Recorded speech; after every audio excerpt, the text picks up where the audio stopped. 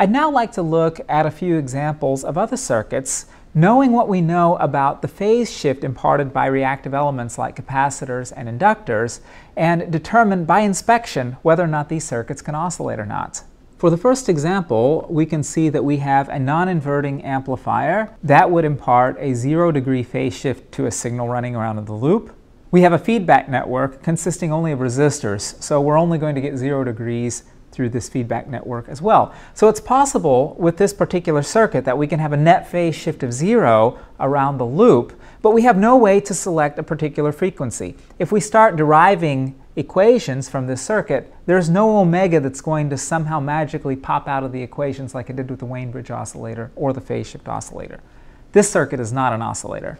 In the second example, we again have a non-inverting amplifier configuration. This amplifier would impart 0-degree phase shift to any signal passing through it. However, in the feedback network, we have a single inductor.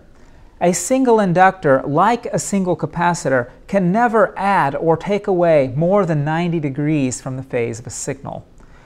Because we have 0 degrees phase shift through the amplifier, we need to have 0 degrees phase shift through the feedback network if we hope to achieve oscillation. We're not going to be able to do it with a single inductor. This circuit is not an oscillator either. We're going to have the same problem with this circuit as well. We have a non-inverting amplifier that will give us 0-degree phase shift exactly, and then we have a single capacitor in series. This capacitor cannot give us 0 degrees, and it cannot give us 360 degrees either. We're not going to be able to get a net phase shift around the loop of 0 or 360 degrees. This circuit is not an oscillator. This circuit's a little bit more interesting. We have a non-inverting amplifier configuration. This amplifier will give us 0 degrees to our signal. We have 3 reactive elements. We have 2 capacitors in shunt and 1 inductor in series. As we might recall from what we learned about filters, capacitors in shunt behave just like inductors in series.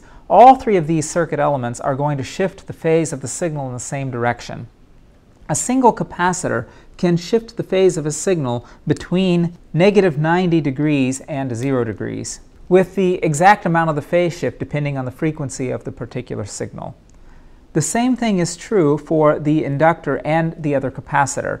That means that a signal passing through this feedback network will have a net phase shift somewhere between -270 degrees and 0 degrees. Because this amplifier is non-inverting, this circuit is not going to work because 0 is not included in the ends of this interval. In the last example, we have an inverting amplifier. We have a 180-degree phase shift. Each one of these 2 capacitors in series can shift the phase of a signal forward by up to and not including 90 degrees.